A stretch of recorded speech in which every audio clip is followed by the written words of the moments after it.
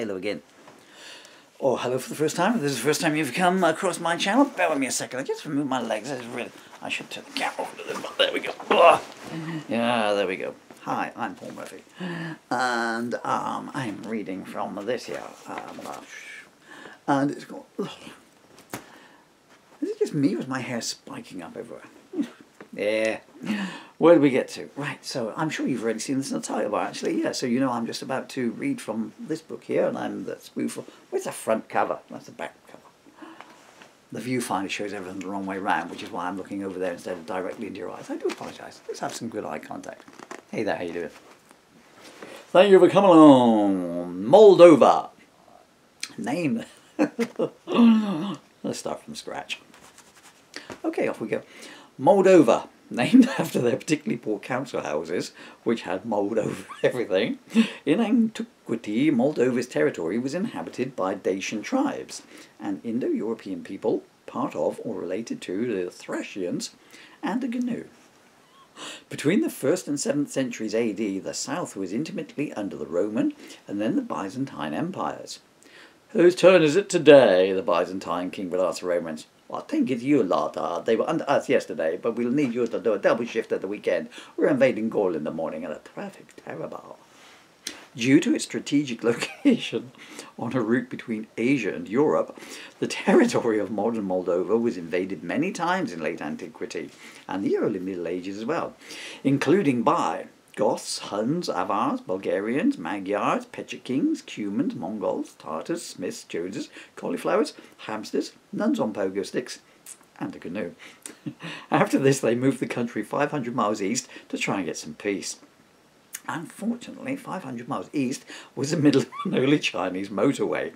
Much of the populace was accidentally run over by camels, while most of those left were deliberately run over by camels. Others still jumped under camels as they did not wish to appear stuck up. I do apologise. I haven't read this in about 2 years since I last did an online reading of it at a concert. So I'm having a chucklesome morning here. Of course, I'm reading it, not listening to this guy with motor neuron disease trying to enunciate the words. But anyway, you can always bring up the closed caption subtitles, can't you? They'll probably say, watch another video. We're nearly at the end now, folks. With their population now... with their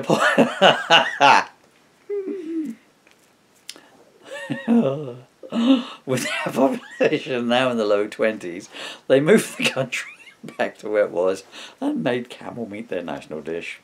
The medieval Principality of Moldova was established in 1359 and covered the so-called Carpathian-Danube-Dniester area, stretching from Transylvania in the west to the Dniester River in the east, and a very long stretch it was too.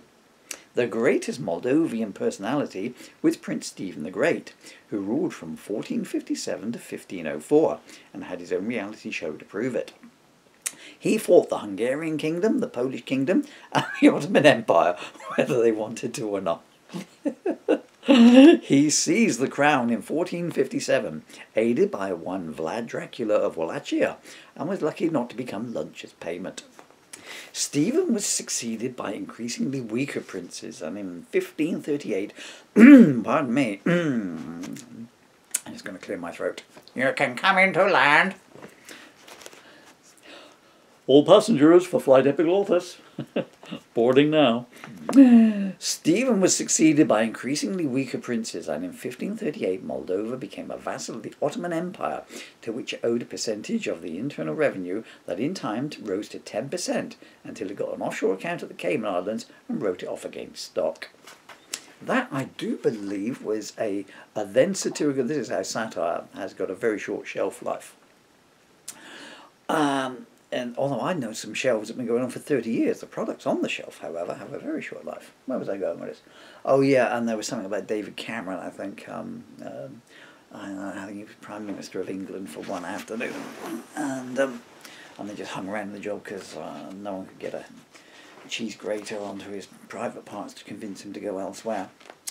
And he had an offshore account in the Caymans. There, I've completely thrown everyone off track now. Let's get back on track. In 1775, the Habsburg monarchy annexed approximately 11% of the territory of Moldavia, which then became known as Bukovina.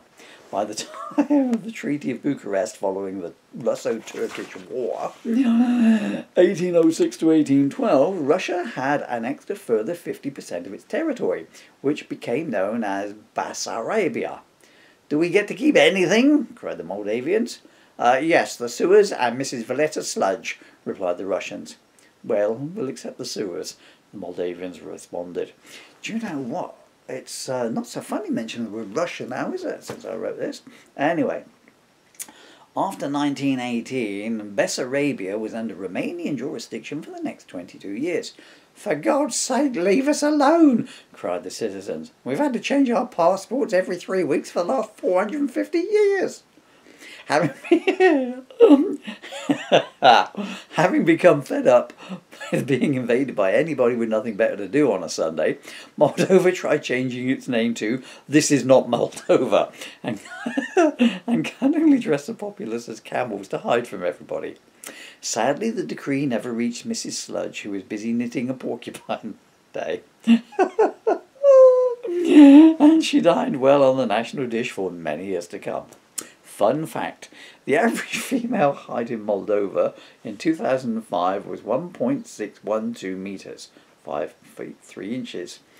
In 2015 it was 1.01 metres, 3 foot 2 inches, which caused widespread panic amongst politicians, who thought they might have to do something to earn their wages. "Ah, women are shrinking," cried the Office for National Statistics and Custard. "We should have washed them at 30 degrees, replied the men, praying they'd still be able to get in the naughty bits. Brackets. The panic subsided when it was discovered that the survey was taken when they were sitting down. I've been Paul Murphy. You've been extremely kind and generous for your time, and that was the, what was it, Moldova, was it? I think it was the Moldova chapter on this book here. There's lots more readings of it from me to come. I'll just lean myself forward here. Thank you so much for your time. You're very kind, lovely people.